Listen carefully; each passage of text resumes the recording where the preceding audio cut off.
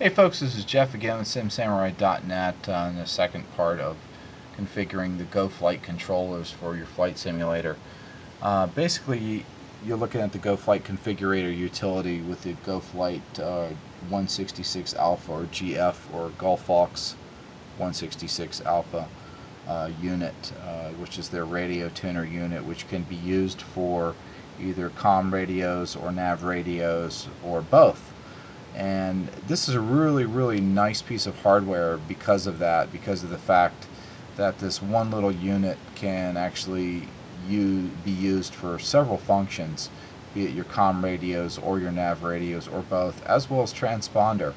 I have two of these, and so I like to assign one whole unit like this both to my COM1 and COM2 radios, and then my secondary unit is assigned to NAV1 and NAV2. And additionally, you can actually assign one of these little buttons down here to your transponder or ADF, which is what I do. So basically for my COM1 unit, I will assign it to COM1 and COM2 with a transponder function, and then for my second unit I will assign it to NAV1, NAV2 with an ADF function. And so what I'm going to do here at the top, I'm in the Flight Sim 2004 mode, and I'll have to repeat this whole process to assign it for Flight Sim X as well. But while I'm in the Flight Sim 2004 mode, this says main avionics function, and so I'm going to open this little window. I'm going to go down and just select COM1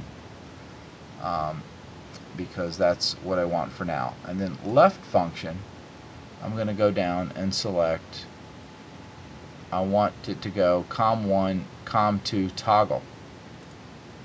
And so this will select it between COM1 and COM2. And what it means by main avionics is when it fires up, what are you looking at? COM1 radio. This means that this will be your active radio or active window, and then this will be your standby window, and that this little button right here is your flip-flop or standby window that you will tune your frequency in here, and then when you press this button it will switch from your standby to active. So COM1 and then COM1, COM2 toggle here, and then right function, we're going to go down here and select transponder select.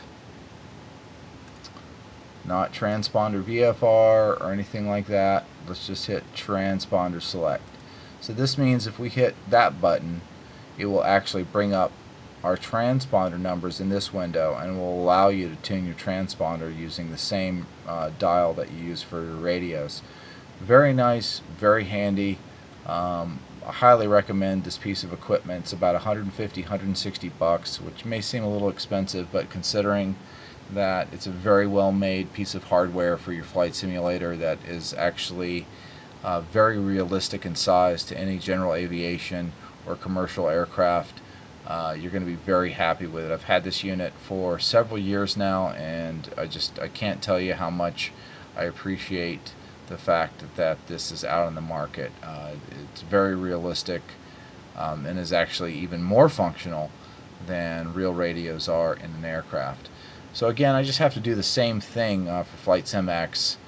No selection there. I'm going to go COM1 for its main avionics function. I'm going to go down here. I'm going to go COM1, or excuse me, COM1 NAV2, or excuse me, COM1 COM2. There it is, COM1 COM2 toggle. Bada bing. And then transponder select over here.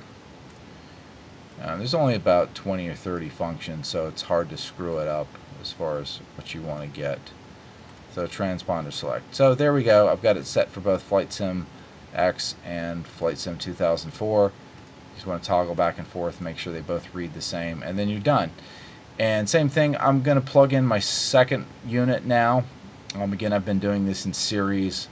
I plugged in my audio selector panel first, and this is my first radio, and then I'm going to plug in the second one. And same thing, for the nav selection, you would just do this same process, except you would select nav1 here, and then you would select nav1, nav2 toggle, and then ADF select over here if you're using two of these units. So combined, they make a really strong powerhouse of virtual avionics for flight simulation. I can't recommend them enough. I'm very happy with GoFlight products. Again, I've used them for years. They've got great support, great configurator utility that's easy to use, and hopefully you will try it out and think the same thing.